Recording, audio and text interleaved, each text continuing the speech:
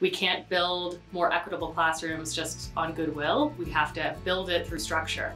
We have to build it through training. Faculty don't often receive training in teaching in general, let alone inclusive teaching practices. Effective teaching practices, in order to reach and teach all students, must also be inclusive.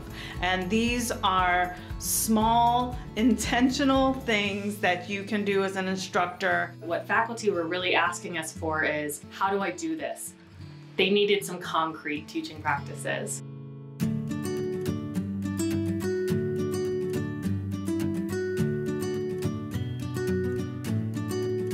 I think it's important to involve the students in writing the ground rules. The purpose of the group contract is to kind of help you all think about how you want to, function as a group. I use anonymous grading because it helps me to really focus on the actual writing or the assignment as opposed to the person. For all of my assessments, I offer double time. Most instructors are probably familiar with, letters from disability services offices. I take that the next step and just offer it to everyone.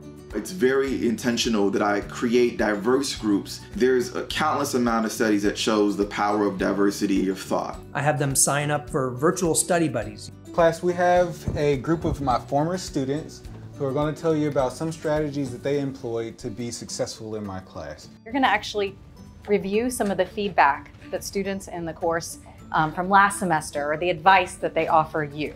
A method that I like to use is open student hours. I ask them if they would like to share their pronouns with me, and I share my own pronouns. You might want to put in parentheses the phonetic pronunciation. She set the tone in the beginning, and I absolutely appreciated that. Equity-minded teaching, inclusive teaching, is simply good teaching. When I read these, here's what I'm going to be looking for. How could you tweak that sentence to take my feedback into consideration? I have put this into a 3-page document that provides you with clear steps on how to conduct this assignment.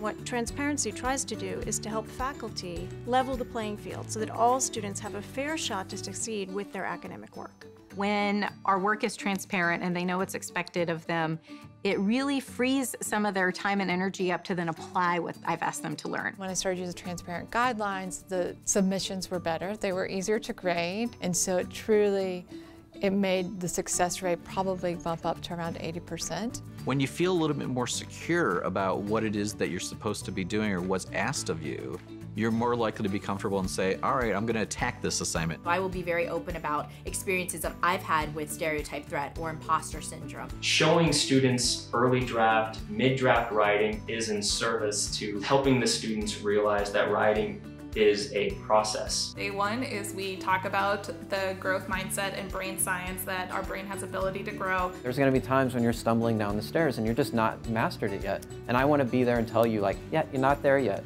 And then you can try again. Communicate to them that you believe in them, that you support them, that you believe they can do it, that you know they can do it. Because guess what? You know they can. I'll give a little bit more feedback. Instead of just good job, I'm like, see, here's a good example of why you should consider yourself a good writer. I always have a list of student resources that are non-academic resources. I call it the Monday Motivator. Is there FAFSA scholarship help sessions? Are there scholarship opportunities for them? I know sometimes it's a little scary going to these tutorial labs, so I'll be happy to go with you all as a group. We have to be intentional about each resource, our text, our assignments, to think about how will my student know they belong here. Actually present them a list of microaggressions to see if they can identify the underlying meaning. I talk about accessibility with my students in terms of them creating their work and making it accessible. I also make sure that any of the materials that I provide for them to read can be used using a screen reader. I think just querying your students about how are my videos working for you? How are the slides working for you?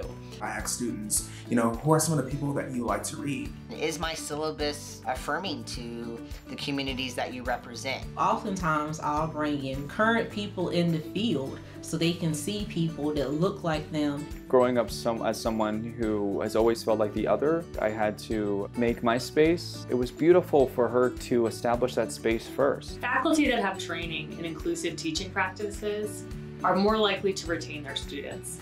They perform better in the course academically, and they are more likely to have a strong positive feeling about the university as a whole. We're really thinking about how we can expand the pool of knowledge and the people who are receiving it. What could be better?